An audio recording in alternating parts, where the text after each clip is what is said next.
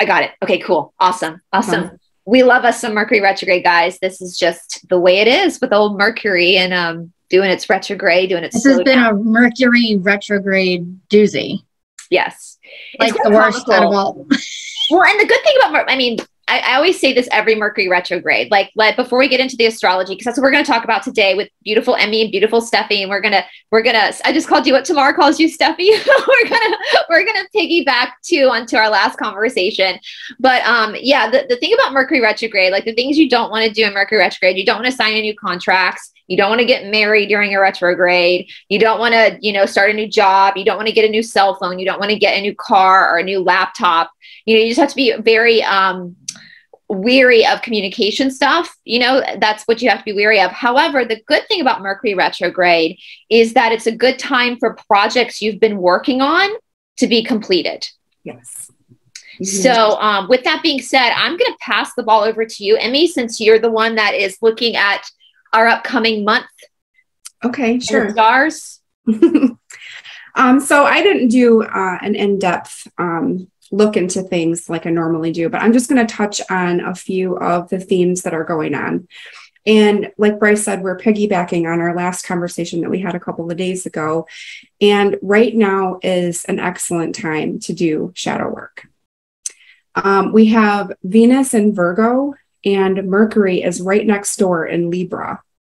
So these two aren't conjunct right now, but they will be towards the end of this retrograde.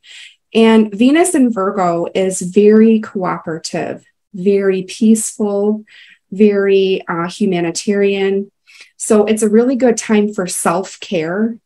And because Virgo is very organized and, making lists and doing things in a detailed fashion, it would be great to do shadow work, especially if you are following a certain formula, like what I'm doing with my Catalyst journal. And I got that from Aaron Abke's content.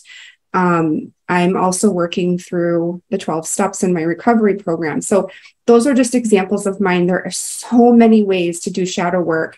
It's just kind of a trial and error thing with what works for you, because everyone is different. Everyone's astrological picture is different. How people learn and process information is different. For me, this particular retrograde isn't as bad as others, but it's because I have my natal Mercury in an air sign. Libra is an air sign. So it's not quite as disruptive for me as it could be for other people. Like Stephanie, you were saying that this is a really big doozy of a retrograde. And, if we were able to work with nature and take the time off of work and to be able to slow down, because what retrogrades are is like a slowdown. It's a slowdown, and it can create and cause chaos because we can't slow down our lives to work with it. And so that's why it seems so bad and chaotic, is because we're not able to work with nature. If we were able to, then we could take the time and sit with ourselves and slow down and make sure that our emails and texts are going to the right people and we're saying the right things, and we can mull things over before we have a serious talk with someone.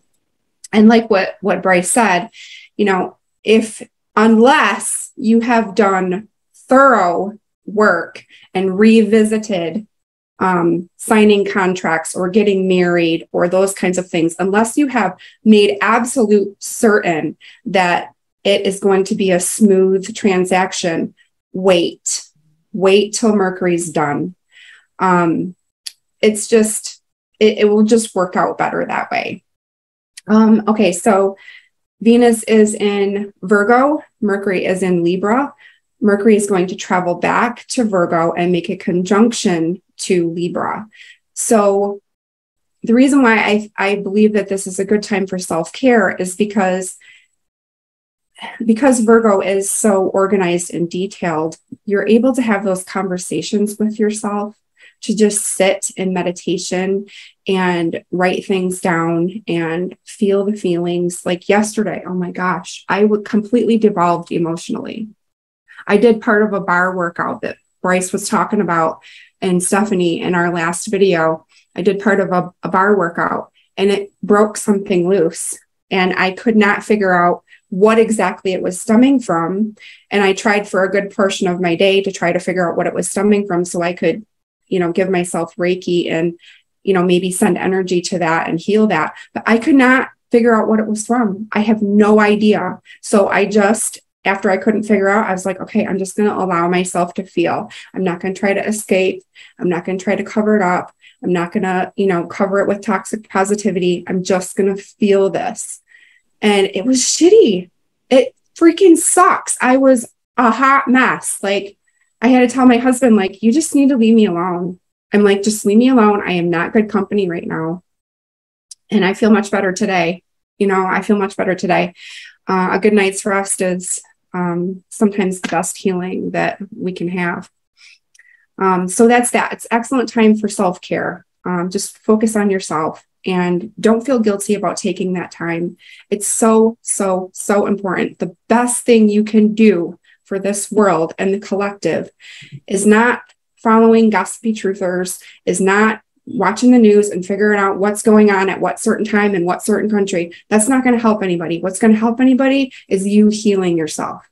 If we all took the time to heal ourselves, the collective would move up a lot faster. Can we pause on that for a second before we get into the rest of the astrological look at the month? Because we were chatting before we hit record, and Stephanie and I spoke about this last night. And I do recommend, Marnie Alton is one of my favorite. I've done multiple different bar classes, but she is by far the best, in my opinion, because she understands energetic body. And for someone like me that's spent almost 16 years studying energetic body, I can recognize that she has also studied this. And the way she has you move your body is very, very much on purpose. And it's getting, like I was telling you, Emmie, she got your bandha to activate. That's what you were feeling, was that bandha activation, which is, you said, isn't really spoken about in Reiki, the bandhas. Now, Stephanie and I were talking about this last night. And it's kind of this, I love how you said, like, it's not really a time for us to be like listening to gossipy YouTubers or, getting more intel, because most of the intel that's out there isn't real anyway, because there's literally like 5 people that know what's going to happen. And that's how it has to be to keep it top secret. Right. And so Stephanie and I were speaking about this with Marnie Alton, for example. She's not awake. She's not someone, she doesn't know that Mr. T is actually a good guy. She's not someone that is aware of what's happening behind the scenes with some of these like elite people. Okay. However, in my opinion, she is actually more awake than more truthers are. Even though she doesn't know the intel, she's fucking worked on herself. And we have these people in truther community that have all this intel, but yet they're lying, they're cheating, they're being mean, they're doxing people, they're fear mongering. That's low vibration. That's low vibration. That's not fourth density positive behavior. And then you have someone like Marnie Alton, who isn't aware of the intel, but is coming every day to her practices, to her clients, to her students from a place of genuine love and genuine, she's a stronghold for her students. She's helping them break through their own barriers. I mean, there have been some of her classes that I have taken where I'm sobbing after I'm done because of things that she has said while working on a particular part of the body. And even one of the classes, she said, we're not fully awake until we're in our body. Right. And to understand, and she talks about a lot in a lot of her classes about the dance between the darkness and the light. The darkness is necessary to understand the light. And so that's what I want to propose, as you brought this up, Emmie, is we have to stop thinking about, well, I'm awake because I know this, and this about the world. But yet I'm going to be an asshole to people, and I'm going to lie, and I'm going to cheat, and I'm going to be violent, and I'm going to threaten, and I'm going to be fear mongering instead of coming from a place of love. Then you have someone over here that doesn't know the facts about the world, but is coming from a place of love because they've worked on themselves. In my opinion, she is more awake than most of the truthers are. And even though she doesn't know that Mr. T is a good guy, I believe she'll be writing out this ascension with us. And if because of the work she's done on herself, if I had to guess, my speculation is the minute she realizes the truth, she's going to be able to step in and start helping, because she's done so much work on herself that she can be that stronghold. And so I really want to encourage everybody watching right now, do not base yourself as being awakened because you know certain things about these islands or about these, you know, controllers. Trying to be careful what I say for YouTube. Base yourself on how awake you are about how much work you're doing on yourself. Are you a nice person? Are you coming to people from a place of love and a place of honesty? Are you working on yourself? Are you humble? That's what your vibration is rising up. The other stuff is just the details. Does that make sense? I don't know, Stephanie, if you want to add something to that or not. Being what we label red pill is a multi-layered, multi-dimensional, multi-layers of spirituality. Like it's all layers. And like when I first awakened to everything, it was just the facts, the tunnel systems and all that kind of stuff. And the really heartbreaking portion of what we're learning about what these powers that be do to young ones, right? And I went through my own little dark night of the soul during that period. And then it was little tricklets of awakening with certain things, like figuring out that the way the pastor has taught me about the Bible is not exactly the way it's actually written. It's their way and portraying it their way. And I took it into my own hands and brought my power back in by interpreting it my way. And then the next thing I know, I'm realizing, okay, well, this actually was written by probably Satanists. So I'm like, it's like taking an onion and peeling back layer after layer after layer. There's layers to this. It's not just intel. It's not just the facts that are coming through. It's what are you doing with yourself? What work have you done to yourself? Don't just sit there watching video after video after video. If you're doing that, you're obviously escaping something. It's more or less, you have to figure out, why did I choose to be born during this period of time? What do I have to do for myself to heal myself, to help myself grow spiritually in order to go forward helping others? You cannot help others if your cup is empty. You have to have a full cup in order to help others. This is the time of rest and reprieve and breaking through your own matrices and your own illusions, so that when the time comes, you can help others break through their own illusions and help them regain their own sovereignty and their own power. It's all layers. So I hope that makes sense. Yeah, I want to bring an example about too, like mean girl behavior, what we would call mean girl behavior. And it's really bothering me, the fact that we find it of so much interest to figure out if someone was actually born a man or a woman. First of all, a lot of these peoples and these controlling groups of people, if they were changed as a child and they don't know they were changed, that's heartbreaking. That's heartbreaking. And they need our compassion and our empathy. First of all, when you see these people labeling these people as either being born male or female, that's mean. That's really, really mean. And I'm going to give you an example of this. People have said that Kate Middleton was born not a Kate, we'll say. Trying to be careful what I say on YouTube. Well, they're looking at the cards, which cards are never going to tell you this anyway, right? It's not a crystal ball. It's just cards. Well, there's certain biological markers on a human body that can't be changed, even if you change, one of them being the collarbones. And the other day I was watching some footage over the funeral, and I noticed that she had an outfit on that showed her collarbones. And I thought, that's interesting. She has female collarbones. My collarbones are female. You can see them. Female collarbones go up into a V, up into the shoulder. You see that? That's a female collarbone. I was born a female, obviously. I'm the girliest of girls that you'll ever meet. That's a female collarbone. It goes up to my shoulder. Male collarbones go out to the side. You can't change that. And so I'm thinking about Kate Middleton and how many people have started these rumors. And I think, regardless of whether she's a good person or a bad person, I'm sitting there thinking, how fucking mean, how cruel, how shameful that us who consider ourselves to be awakened are contributing to this mean girl, vile, abusive, narcissistic behavior.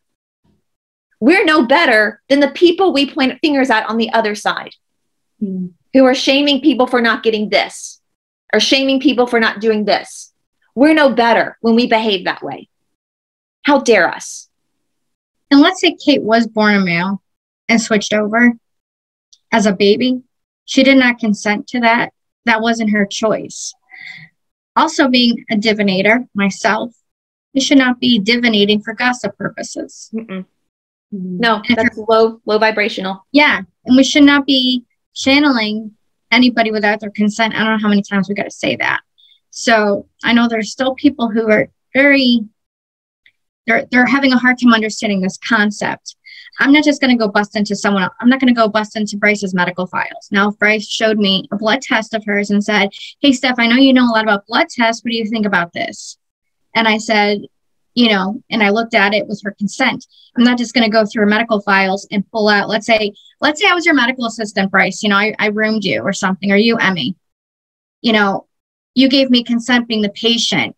But if I was a medical assistant for another doctor and I had access to your records and I snooped in those records and got caught, I'd get fired right on the spot without any questions. You know what I mean? It's the same exact thing. It's breaking confidentiality in somebody's private life. You know what I mean? It's a violation. It's a universal violation. So nobody should be doing that with the cards. Not to mention, aren't we trying to get away from this whole gossip type of, you know, programming that we've been in? Yeah, that's high school behavior. It's middle school behavior. I think your teenager is more grounded when it comes to some of the adult truthers out there that are and what are mean girls? What are mean people? They're projecting their own issues onto somebody else. So when you're engaging in this behavior, and that's the only thing you'll watch is these gossip channels, you're avoiding working on yourself. It's like we know bullies abuse people because they don't want to deal with their own shit.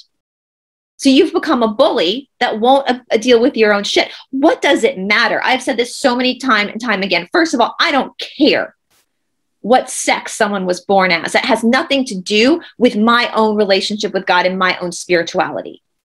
What I care about are their crimes. And those will be presented in a court of law. And none of the other stuff isn't any of my business. All right. And so I wanted to, but I mean, I watch these channels on narcissism a lot, and I watch on psychology is very fascinating to me.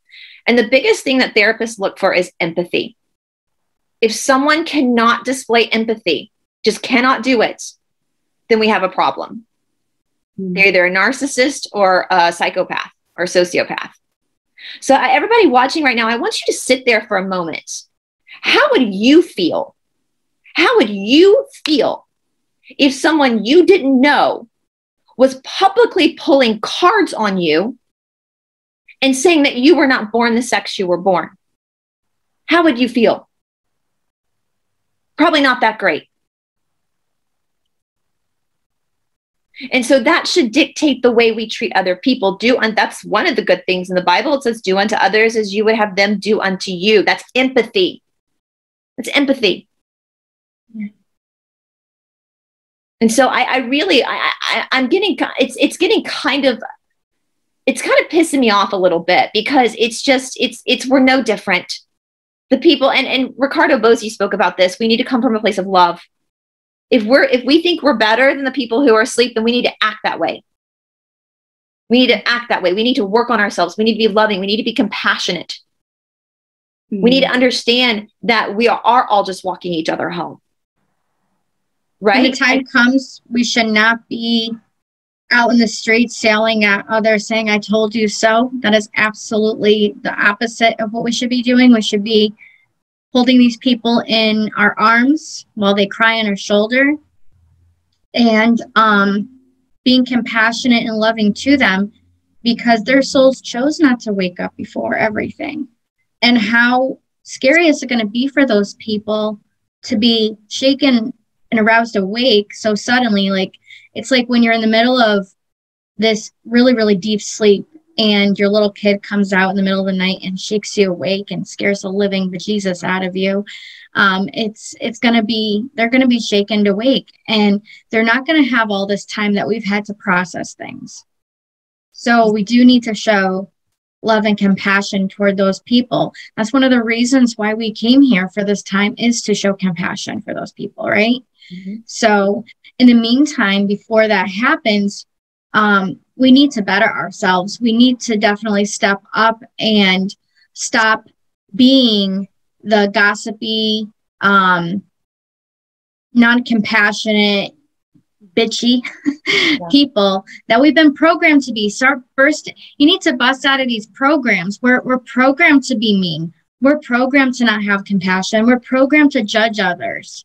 We really need to break free of that. That's, again, another programming that we need to really bust out of. Yeah. Mm-hmm. And again, I just bring it back to, how would you feel? How would you feel if you were Kate Middleton? Yeah. How would you feel? Do unto others as you would have them do unto you. Practice your empathy. It doesn't take, I mean, if you're a narcissist or a psychopath, you're not going to be able to understand that. But if you're a normal human being with a soul, you're going to have that realization. And I know that the two ladies on my screen right now have empathy. And I know most of my viewers have empathy. I get your emails. I read your emails.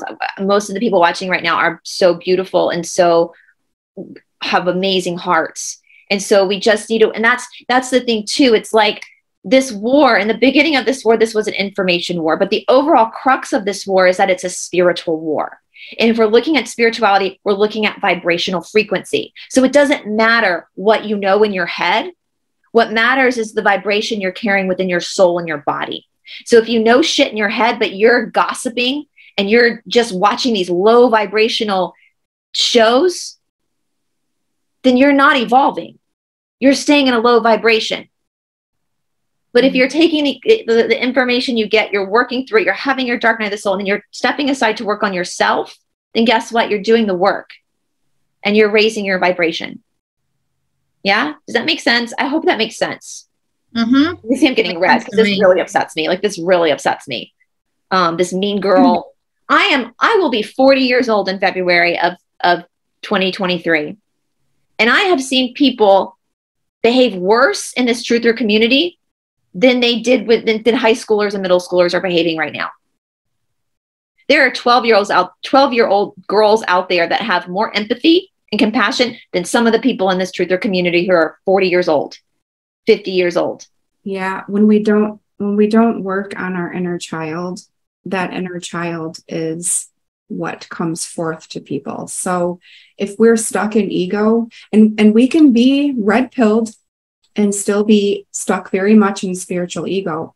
Like, if you have ever felt the need to say to someone, well, don't you know this, that, and the other? It's coming from a place of ego. When we can transcend that and look upon all people, no matter what they do, think, say, or believe, and see them as God sees us, as a perfect being who just has a lot of disharmony at this time. If we can see them as God sees them, the inconsistencies in our beliefs won't really matter. It doesn't matter. And so I think a lot of these people who have inner children that aren't healed, that's what's coming forth. It's because it's such a touchy subject, because, I know we're preaching to the choir here, and I don't want to point fingers like our audiences are behaving this way. I know that probably a lot of people that watch us watch these other channels too. And that's fine. Wherever you're at is fine. We're always in the right place at the right time with the right people doing and saying the right things. And if you adopt that philosophy and believe that, you can accept wherever you are at this point in time and love yourself and be able to love others where they're at, and not come at them and say, well, don't you know that she did this? Don't you know that he does that? that stuff is completely irrelevant when we're looking at things from a place of spiritual growth. Facts and details and intel and things that are going on or things that are not going on is really quite irrelevant. It's about healing our bodies, our trauma, so that we can completely descend into this body and completely be in our body. And then we can ascend. And I think so many people could be helped if all of these channels who are presenting intel and information would just encourage people to work on themselves. The world is not going to change until we change. The best thing we can do is heal ourselves. In fact, that's the only thing that's going to, I want to say cause, but that's the only thing that's going to facilitate this ascension is healing ourselves. No amount of intel, no amount of red pilling, no amount of knowing this or knowing that is going to help us ascend. Yes, it's helpful knowing what the world really is like because we've been lied to about everything. So it helps to be aware. Awareness is very important. But until we take ownership and responsibility of the things that need to be healed in us. And another thing, whatever bothers you about another person is what needs to be healed in you. Whatever is triggering you, whatever is making you angry, take a look at that within yourself. Because the whole physical 3D reality is a mirror to show us what we need to work on. So, if I'm super irritated by what someone from my husband's family says to me, instead of pointing fingers at that person, oh, you made me so mad, how dare you? I try to, and it's hard to catch. It's really hard to catch and turn it around on yourself and take ownership of that and responsibility because we forget. We're not taught how to do this stuff. So once we learn how to do it and we start practicing it, we still forget. I had something happen just recently where I tried to make amends to an in-law, and it backfired because she can't see my perspective. She can only see herself. She's in active addiction right now. She took what I was saying as I was trying to guilt trip her, and that was not my intention. But that's all she can see because that's what needs to be healed in her. Does that make sense? So it's like whatever bothers you, instead of pointing fingers at the person and making them responsible for how you feel, go inward. Okay, what is it that did I do something like this to someone and that's triggering me and pointing this out to me? Or do I have an issue with such and such? Is there some kind of attachment or belief in lack or belief in control that I need to look at? Just start noticing those things. And when you can notice them and become aware of them, then you have the ability and the power to do something about it and to take action. And the sooner that we can take ownership and responsibility for everything that happens in our life, the sooner we can ascend and the sooner we can bring in this golden age. It's not about anybody else. It's about you. Can I say something real quick? I just want to put out there too, don't wait for MedBed to fix you either, because MedBeds will meet you only where you are vibrationally. It's not a one-time fix-all and then you're good to go. You still have to work on yourself. Yeah. And a lot of people, and I was guilty of doing this when I first awakened to everything, are just waiting for that magical MedBed. And the reality is, if you're low vibrational, it's not going to do anything for you.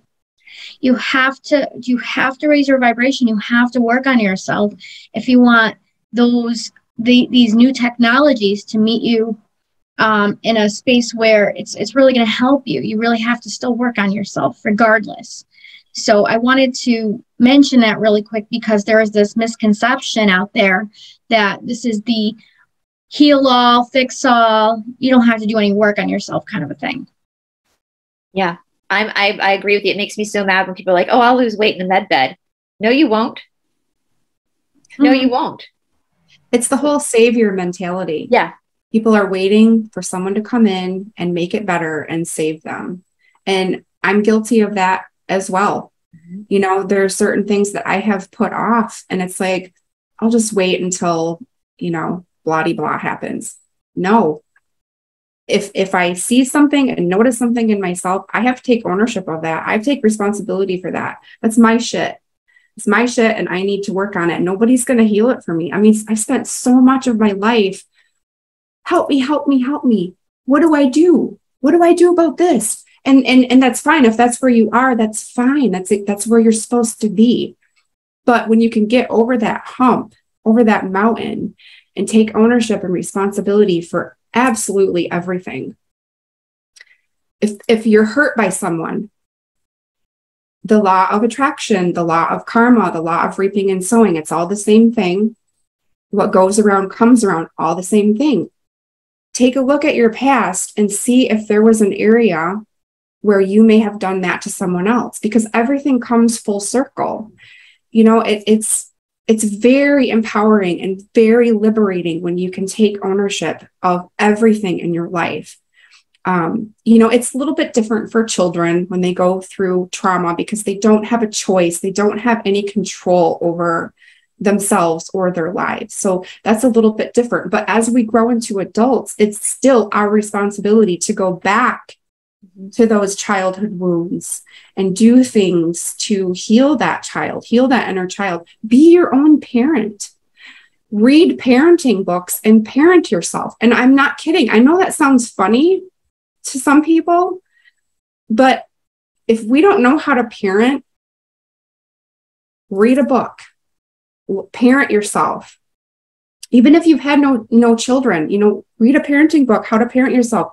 I was a huge fan of attachment parenting, and all of my children are very, very independent today because of all of their needs being, and I'm not a perfect mom. I've made so many mistakes, but addressing their needs and being there and nurturing the child is so incredibly important for their future mental health.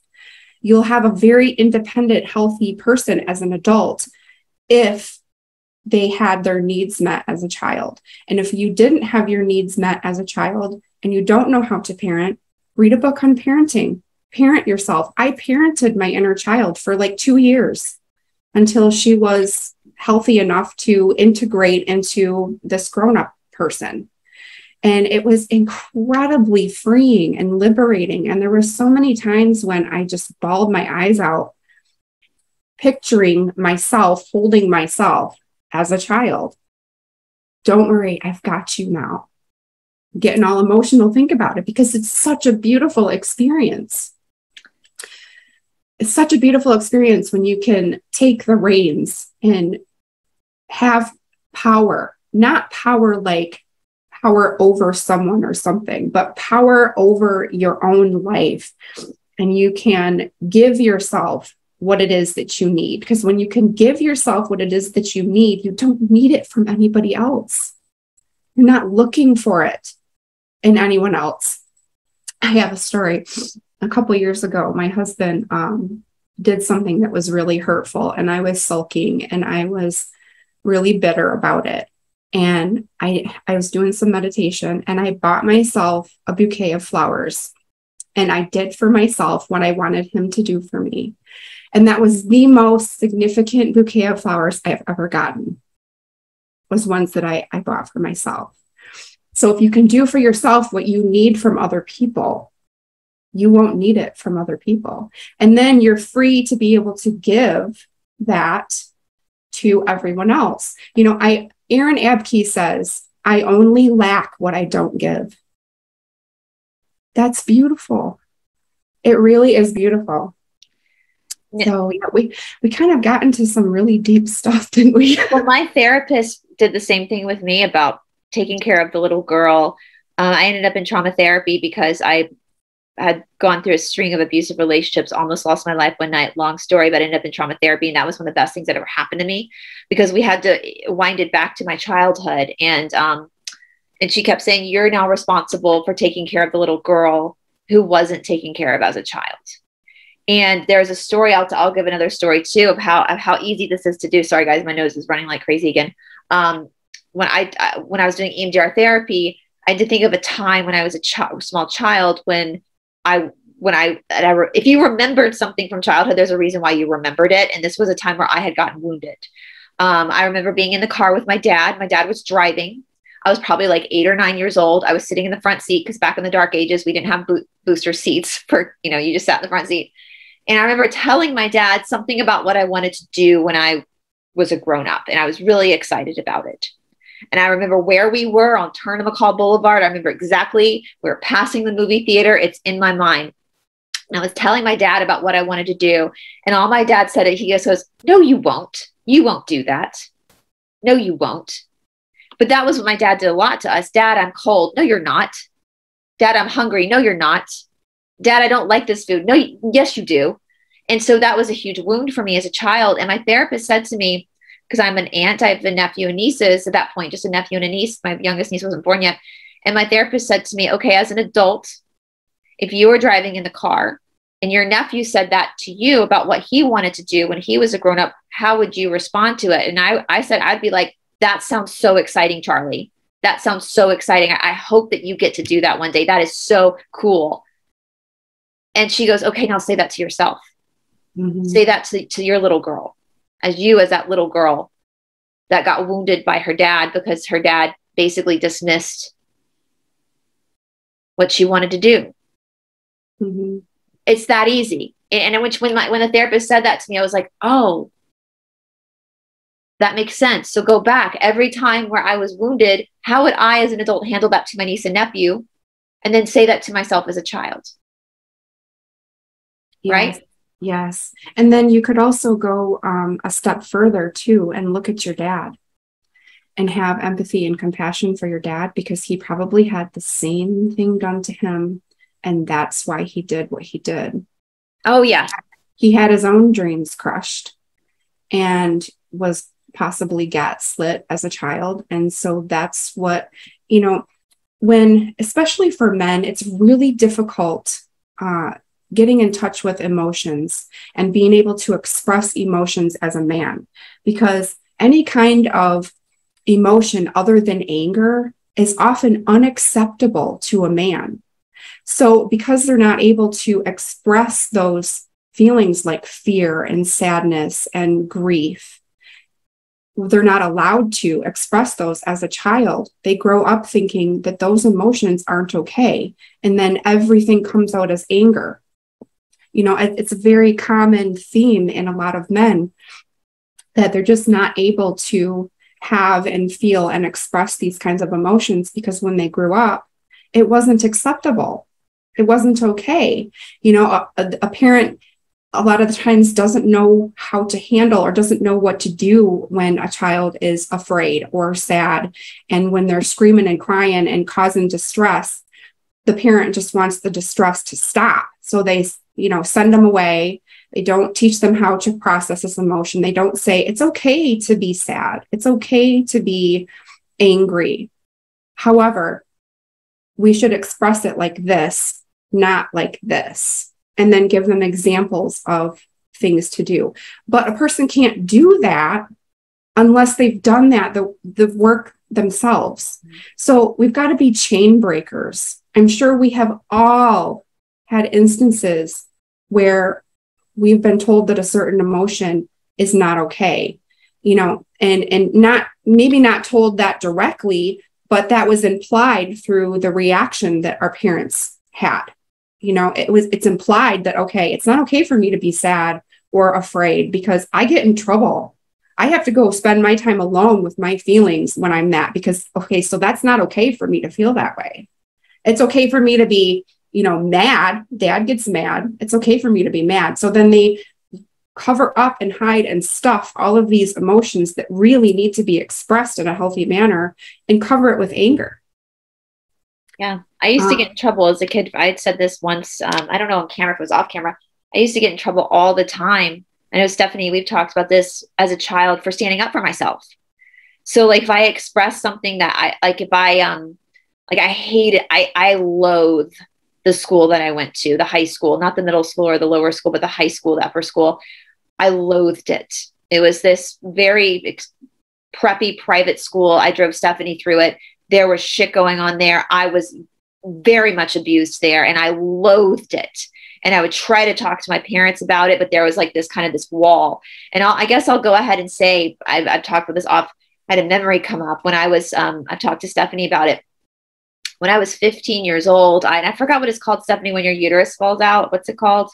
Oh, it's a prolapsed uterus. I had a prolapsed uterus at 15, or 14, 15. I remember it. I remember the feeling of it starting to fall out through my lady bits. And my mother took me to the pediatrician because I was still going to the pediatrician at that time. I think I loved my pediatrician. I would still go to my pediatrician even though I'm 39.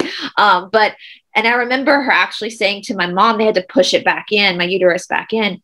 And the pediatrician saying to my mom, like, this is a sign, and I'm going to have to bleep this word out, well, of sexual, we'll just say misconduct with a child.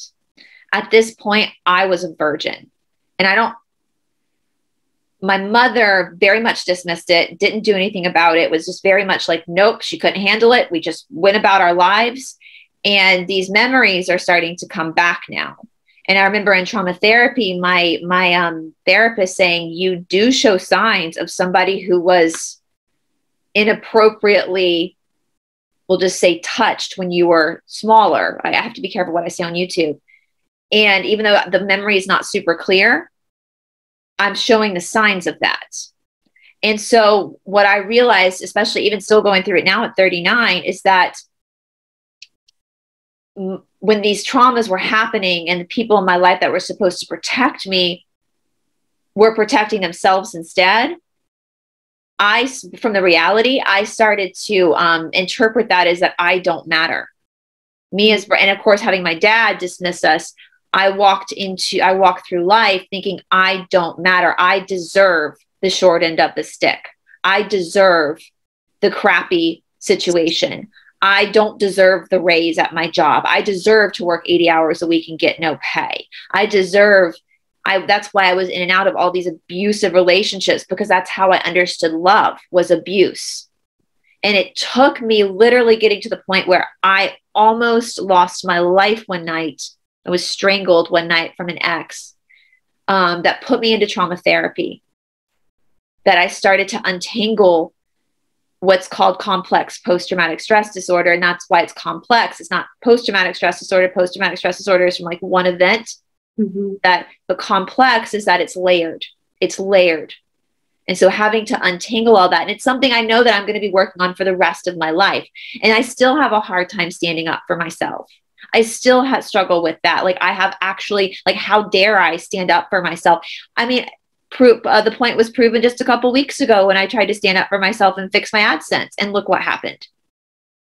Right. And so we're still struggling, and we're still having, as human beings, to work through these things, and when we ignore them, when we don't work through them, we stay stuck. We stay in that hanged man position, and we have to just keep. And the beautiful thing about God and our souls is that our souls are eternal. There's no finish line. So God doesn't care how long it's going to take you to figure this out. You'll just keep reliving life after life after life and after life until you actually finally do it. So why not do it in this life? Why not just do it? Why not just work on yourself? Because it's going to follow you from life after. It doesn't matter how much you know about the truth of the matrix. And let's be honest, guys. Like, my dad's dad used to say, like, the only person you can control is yourself. That's it. There's nothing we can do as an individual, as Bryce. There's nothing I can do about what was happening on those islands. I can't do anything about the past. I can't change the past. We know that stuff is still happening. It hasn't stopped. It's still going on. It's not as bad as it was, but it is still going on. But there are people who are trained to deal with it. But what can I do as Bryce? What can I do as me? I can work on myself. I can heal myself. And it's like Catherine said this once. It's like those vibrating forks. When one vibrating fork, tuning fork is up here, the one down here is naturally going to start to rise as well. And so if everybody watching just took the time to you're never going to be finished working yourself, but just the fact that you get that ball rolling, and say today you sit down, you say, I'm just going to journal about something that happened to you as a child. You've started that ball rolling, and guess what? Your vibration is already starting to rise, and it's going to affect your spouse. It's going to affect your neighbor. That's the power you have. And collectively, if we all started doing that, we won't have to. I mean, I said this in the last episode, and Ricardo Bozzi said this as well. Yes, there's certain events that are scheduled to happen, but as far as when we actually flip, it depends on us. It depends on when we wake up. Really wake up, not just waking up to this or that, but to wake up to us, to who we are, descending into ourselves. And maybe that's why some of the infiltrator truthers are doing gossip tarot shows, because they don't want you to heal yourself. Think about it that way. They want to distract you over here so that you don't do the work over here that you need to do. So take your power back. That's one thing Stephanie and I have been I've known Jesse's the voter for a while now, and she's become such a good friend during this time to me. And actually, I have to show you. I meant to show this. Jesse just sent me this. It's amazing. Thank you, Jesse. I'm going to figure out a way to put it back here. You see the girl, the lion, and she's got her dress on and her boots on because she's going to war. So I'm going to find a place. Thank you, Jesse. And I'll put Jesse's links down in the description box below, guys, for her website. Such a cool picture. It is a very cool picture. So thank you, Jesse. That meant a lot to me. And your card was very sweet. I cried when I read it this morning. But, you know, we've been working a lot with Jessie, and even she helps you do that right through our work. Where are your wounds? Because that's where the darkness has permission to come in. Wherever your wounds are, they're using that as permission to come in. And so every single night before I go to bed, I call back. I actually say, no, you don't have permission to manipulate or use any of my wounds. The ones that I'm aware of and the ones that I'm not even aware of. You cannot use them. And every night I sit there and I call back my soul. I call back my soul. I call back every essence of my soul that has been used and abused and wounded. And I call back my blood. I call that back as well. And I call my power back. And if I could, and even if everybody watching tonight, just before you go to bed tonight, just sit on bed and close your eyes and say, I call back my soul. I call it back. I call it back, because every time, in my opinion, every time someone hurts us, we drop a little bit of our essence. Every time we don't stand up for ourselves, we drop a little bit of our essence. Every time we engage in a destructive behavior like gossip or, you know, whatever, we drop a little bit of our essence. And so if we start to call that back into us, we call that sovereignty back. Every night we call it back. What a difference that would make in the world. I did that the other day. I mean, well, not the other day, about 3 weeks ago. I felt so pulled by different people I'm close to in my life. One person's telling me to think this way, and one person is telling me this way. And it got to the point where it was distracting me from what I need to do. And I knew that it was happening because I had to recognize something within me. And that was allowing people, even those that I love the most, to manipulate how I think and act and what I say and do. And it's like, I had to take back my power. So I have those Reiki candles. And this one was specifically for power. And I lit it.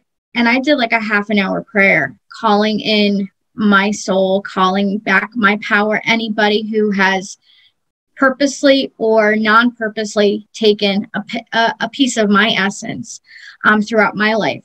And my life has completely done a 180 since I did that.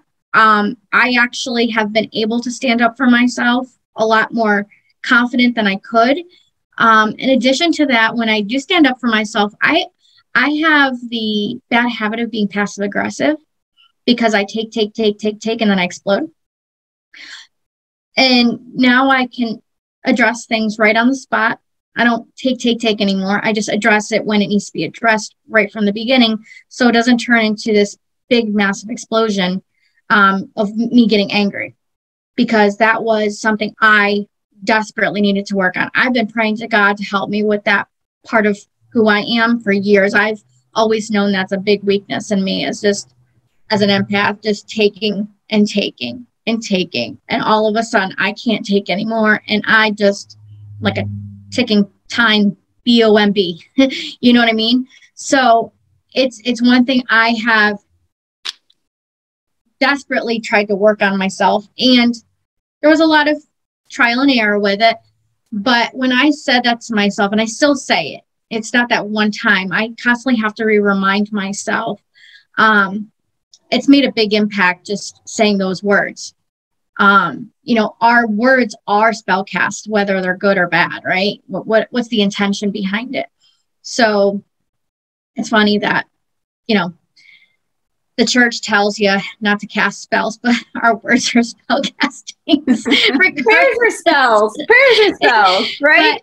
But the thing is, I'm taking back my power. And the thing is, too, it's like when you are constantly escaping from something and giving your power over to a TV screen, or not saying that watching TV is bad altogether. You know, sometimes we do need that little bit of a distraction once in a while.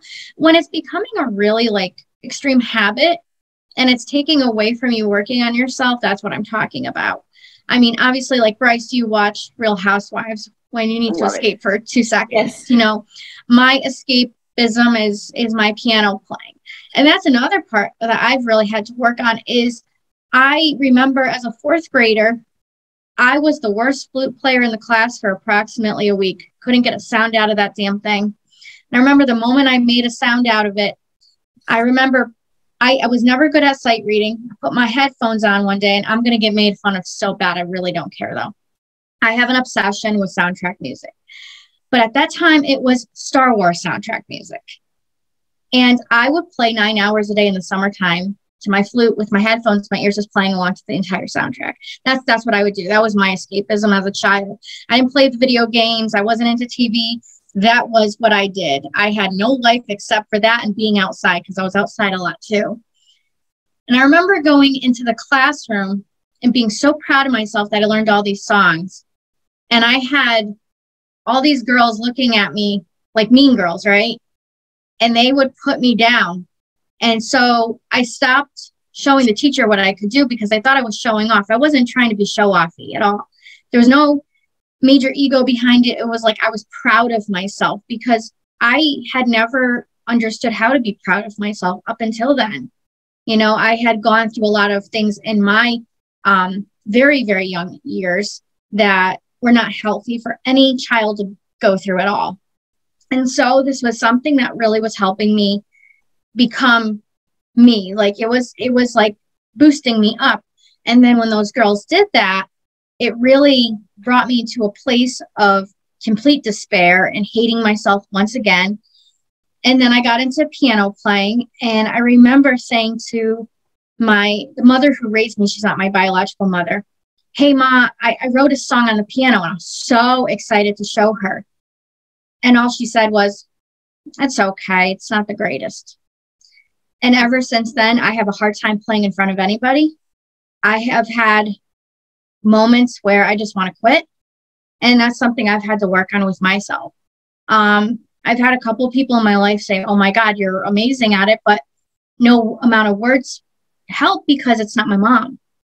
So she does not realize that one day what she did to me. And I do feel sorry for her because I don't think she realizes, I don't think she meant it on purpose, but that was traumatizing for me. That one little sentence. And so that's something I've had to work on with myself is, does Stephanie like her own music? Do I like the music I've created?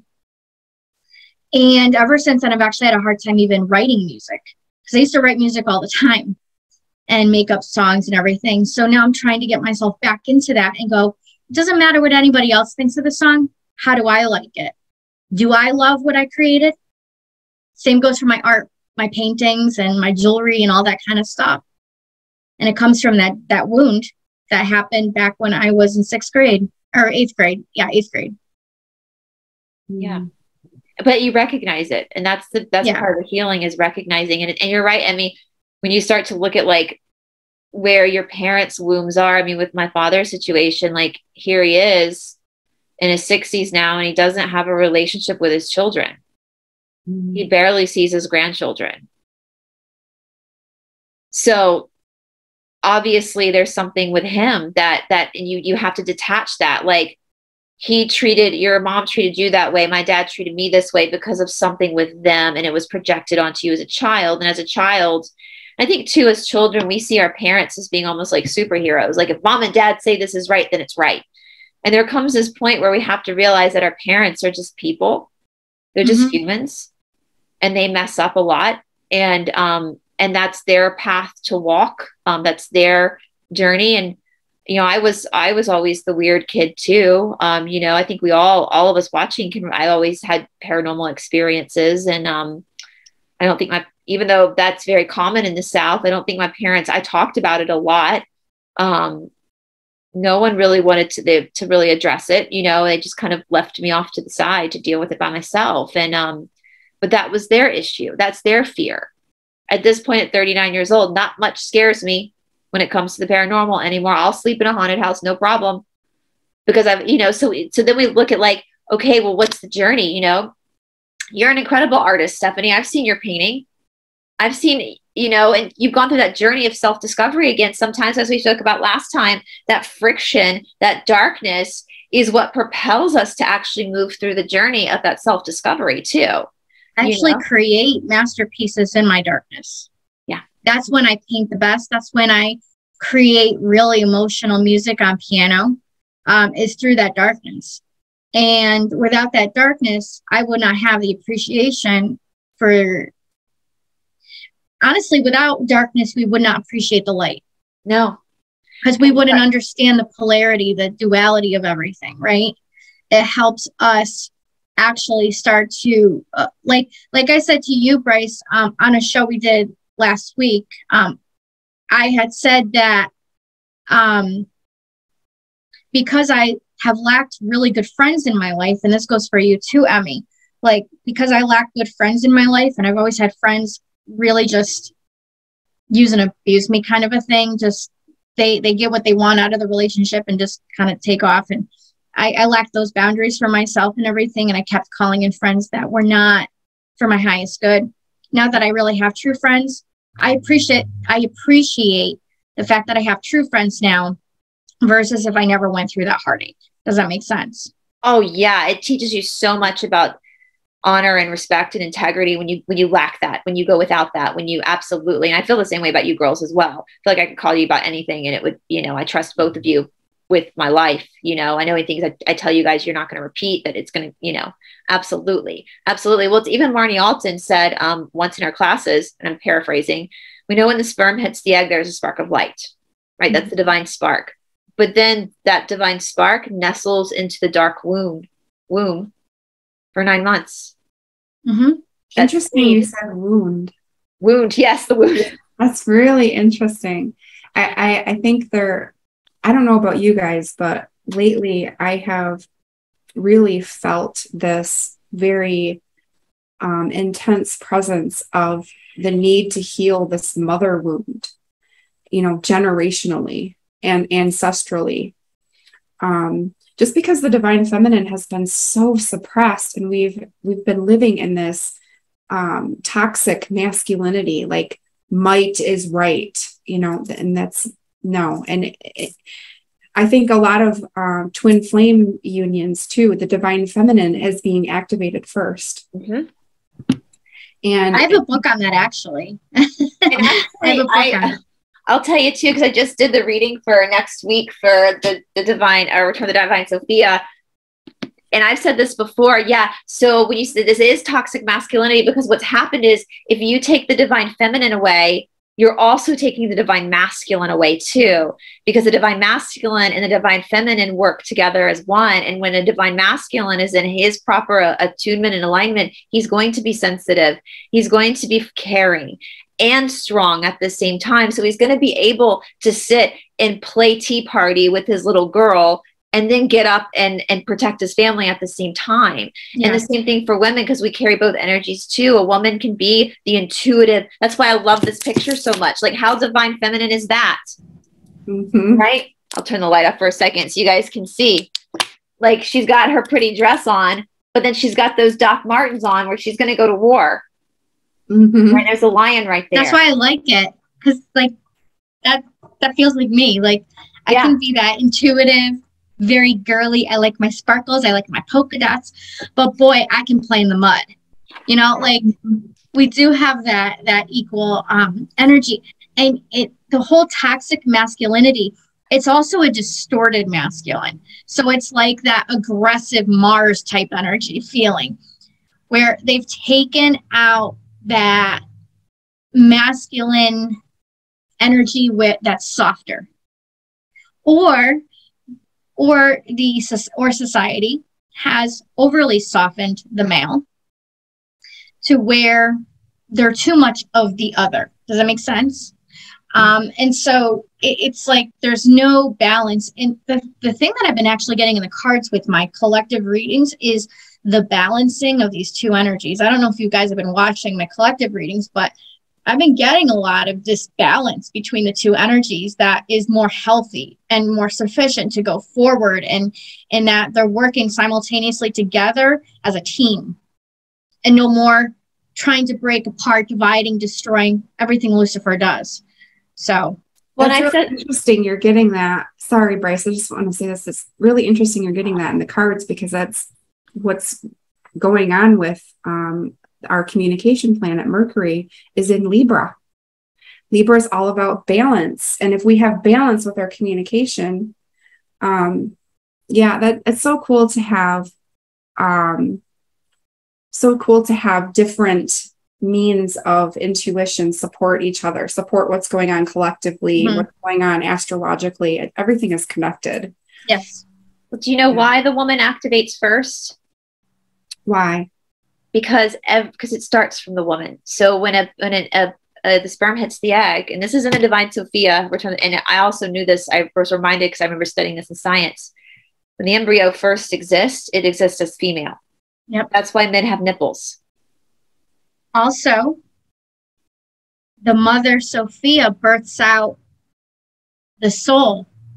It's not the male form of God that births out the soul. It's the feminine part, the mother of God, that births out the soul when your soul is birthed. Because you go through a soul birth first before you're physically born into whatever realm you go into. And that is in the book. I can't reach it right now because I'm a little short. I need a ladder. Step stool.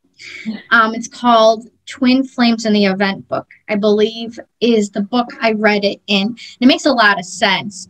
And it might be, is it in the Sophia Code too? I believe it is in the Sophia Code. Well, Magdalene manuscript talks about that Magdalene actually activated Yahshua, but it's because the female was first. The female came first.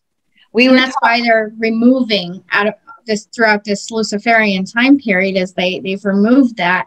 And it doesn't mean the masculine isn't as important. No. It's got a different role to play.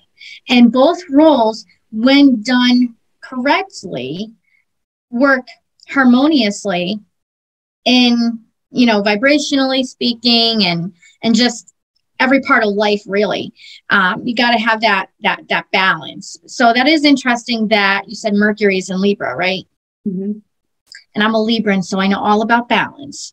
So, well, I'll say before we get back to so this is something that came up it's in the Apocryphon books, which are the missing books of the Bible. And I also spoke about it when I was reading the Divine Sophia in my recording. And I know people are going to get pissy about this. And if you get pissy, just figure out why it's triggering you so much, because this is actually in the Apocryphon books that were taken out of the Bible. The Garden of Eden, according to the Apocryphon books, was a jail. It was Lucifer's jail. So the snake was Kundalini that Eve activated, the Kundalini, which then she activated Adam. Eve coming from Adam's ribcage, to me, says they were twin souls. They were of the same soul. And it's a metaphor of two, feminine, masculine, from the same soul. Kundalini activation happened for Eve first because she's the female. She activated Adam, and then they were able to leave the confines of the matrix. This is what the Apocryphon books teach from the Bible. This is why they were taken out of the Bible. And the Apocryphon books also talk about Sophia as well. All right. So that's why Kundalini you know, we see that represented as the snake, and people are like, oh, the snake is bad. The snake is bad. Well, first of all, God created snakes too, just like he created goats and owls. They've been inverted by this group, just like everything else has been inverted by this group. But what if the snake always represented the Christ consciousness, that Kundalini rising? It's just a thought. It's just a thought. And if that triggers you, okay, where are you programmed? Why is that triggering you? Why can't you just entertain an idea without accepting it? Right? So anyway, but let's get back. So what else is happening astrologically? I know we took a little detour there. We're just going to yeah, my gosh, it's been an hour. Well, when Emmy's all set, I pulled a bunch of cards here so I can go into the energies after she's done. Well, do you want to quickly wrap it up? Because I know you have somewhere to be, Emmie. So yes. Okay. So the other thing I wanted to talk about astrologically is a square. It's not an exact square, but let's just refresh what a aspect of a square is. The square aspects and the opposition aspects are very activating. It's motivating. It's about achievement. They get a negative rap because it creates this tension and this drive within us. Okay. And that can be seen as disharmonious because it's uncomfortable. It is basically lighting a fire under our butts, and it causes us to achieve something, to grow, to do something, to take action. So those are the square, and the opposition aspects are achievement aspects. So you've got Saturn, which is retrograde in Aquarius right now. And you have Uranus, which is also retrograde in Taurus. And they're making an almost square, and they come as close to the square as possible between September 23rd and October 23rd. And let's just think about the themes for a minute of each of these planets. So Saturn is all about control structures, the matrix, government, authority, that kind of stuff. Uranus is about swift moving change, throwing a monkey wrench into it. Doesn't care about traditions, doesn't care about beliefs. It's like change now. So you've got the matrix and you've got swift moving change. So from the end of this month to the end of October, I would expect the unexpected with the matrix, with government, with control, with authority, with all of those kinds of themes in the world. Expect the unexpected. I think there may be a bit of a shakeup that we're not really contemplating at the moment. So I have no idea what it is. Neither does Bryce or Stephanie. But I think something a bit shaken up is about to come down the pike. So, and there are 6 planets in retrograde right now. And holy shit! Yeah, 6. You've got Neptune in Pisces, which it's in its ruling sign, and Neptune is all about spirituality and dreams and the dream world, and so is Pisces. And so when you have a planet in its sign in retrograde, it's just really digging into that stuff. So that makes sense along with what's going on with all of the spirituality and the spiritual changes and the upheaval and the growth and the development. Saturn is a retrograde in Aquarius. Uranus is retrograde in Taurus. Mercury is retrograde in Libra. Jupiter is retrograde in Aries and Pisces. It's in Aries right now, but it's going to go back to Pisces before it goes direct again. And Jupiter is all about abundance and growth and expansion. And when we have it in the sign of Aries, which is very explosive, fiery energy.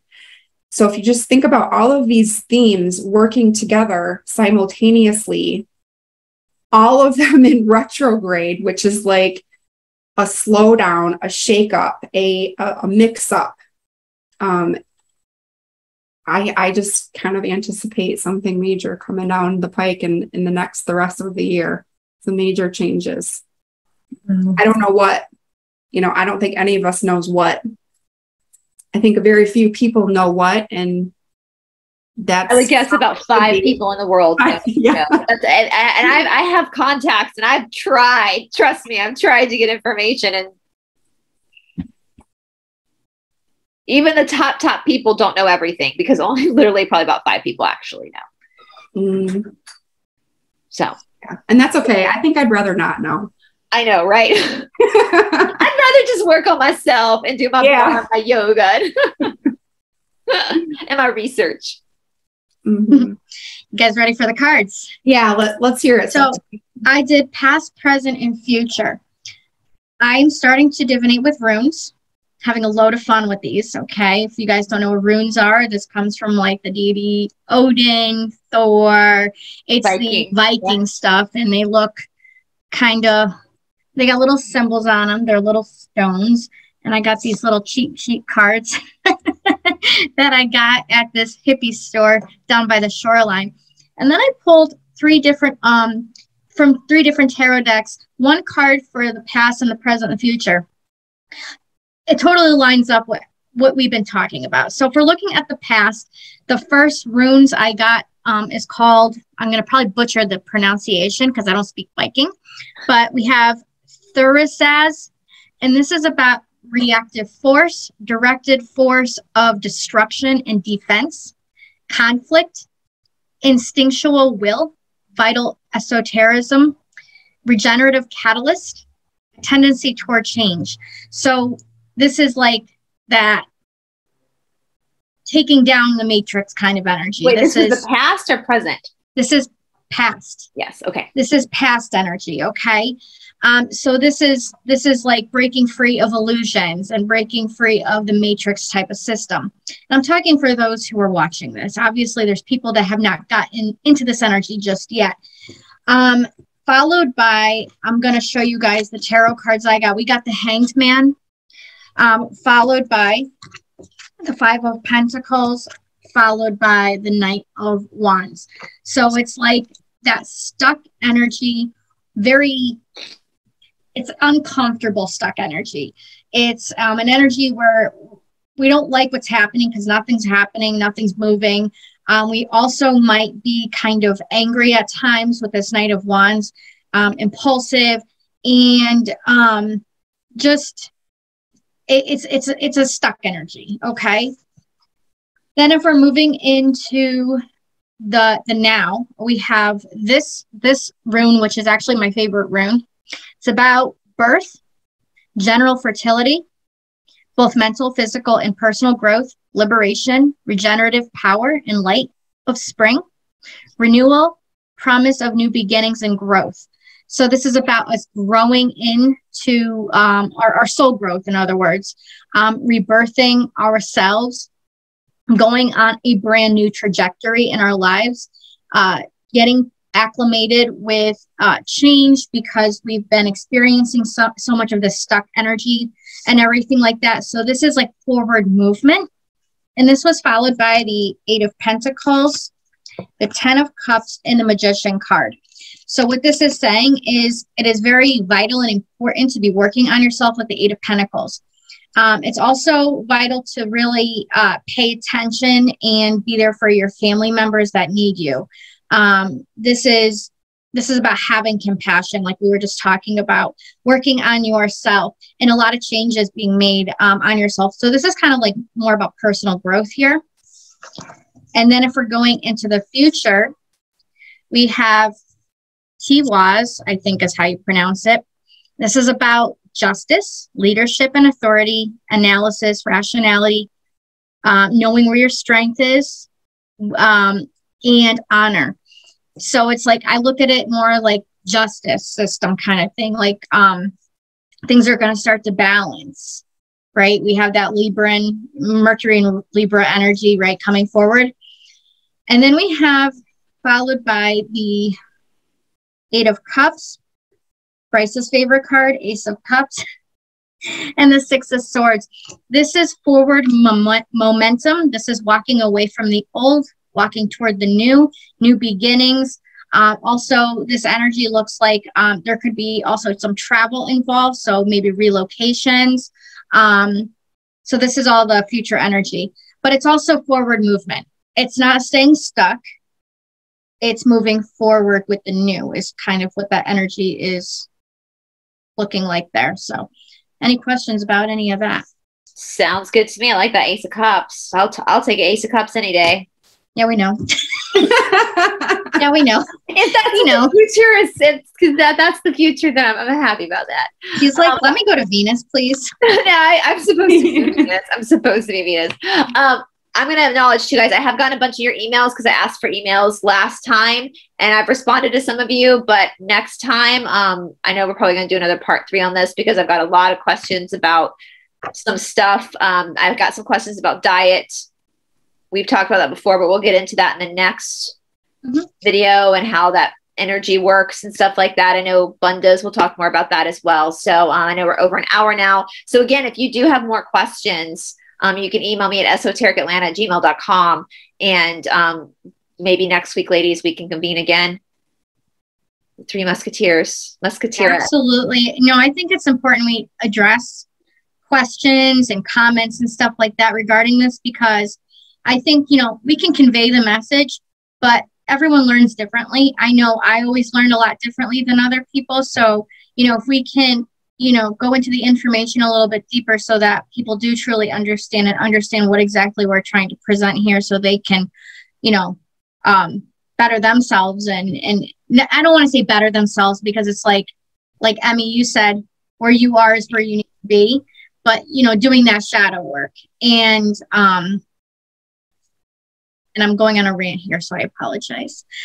No, that's okay. Well, I do want to say before we sign off, guys, as far as diets, do not just wait for our episode before you make a drastic change in your diet. There's not a one-size-fits-all when it comes to diet. So if someone's telling you to be like a fruitarian, that's really dangerous. I am Vata. I could never do that. So we'll talk about that in the next episode. So if you do have questions about the doshas and the different dispositions of energy, just email me and we'll cover that in the next episode. But as I always say, just find an Ayurvedic doctor or specialist to help you with that kind of stuff too. But we'll go over the basics of that in the next episode. We'll also talk about the bandhas again and some other stuff having to do with the energetic body and what's actually happening, because this is something that we've been deprived of in the Western world for many generations. And it's time that we bring it back, because this is the original science. So, and it'll help you understand yourself better as well. So, all right, ladies, we'll talk to y'all. We're going to have like a 4-hour episode one day, because I can't talk to ladies all day. Maybe we could do a live one time and have people come on. I like that. I have to figure out how to simulcast. Maybe I can figure it out. Maybe I might have someone that can help me here at the house. Oh, that will work. We could do it on your channel. Yeah. No, my husband knows how to handle this stuff, whatever this is, technology and everything like that. And I know he'll be willing to help out. So okay, cool. Yeah, if we could do a live, then we can do like a Q&A kind of a thing. Perfect. Yeah. So I guess if anybody wants us to do a Q&A, I mean, you would be the only one that could see the questions with your. Oh, that's okay. I don't care. Cool. Awesome, ladies. Well, let us know. We'll talk to y'all soon. Okay. Bye. Bye, guys. Bye.